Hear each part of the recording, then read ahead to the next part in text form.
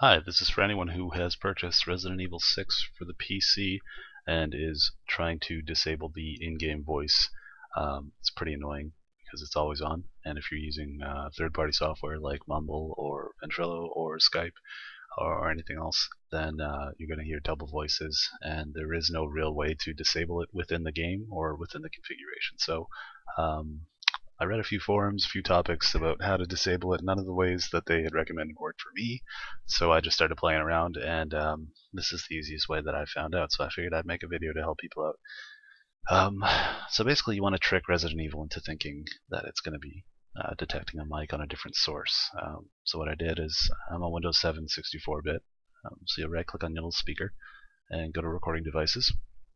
And this should be your default microphone. It should be the microphone. It should have a little check mark notifying you that it is the default. You may have to right click and show disabled devices. I didn't have to, but it might be a thing for you. And what worked for me is that I'd click on this Realtek digital input. Now I'm assuming most people have this, but then again I'm not sure. So you want to set that to your default recording device. Now basically all you want is a device that won't actually capture your voice. This just happened to be it for me. So we're not actually disabling the mic, we're just not making it the default. So now Resident Evil will always go to your default microphone source. So if you're using third-party software, the great thing about that is you can actually select which microphone source that you want. So let's see, for example, Skype. Here you go. Here's my microphone and my several different options on where I can record.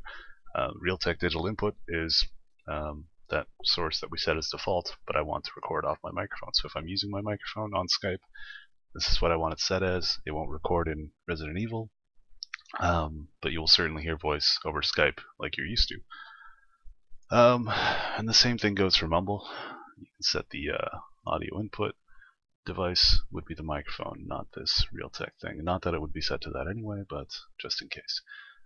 So that's basically it. You shouldn't be able to hear each other in game anymore. You should only be over the third-party software.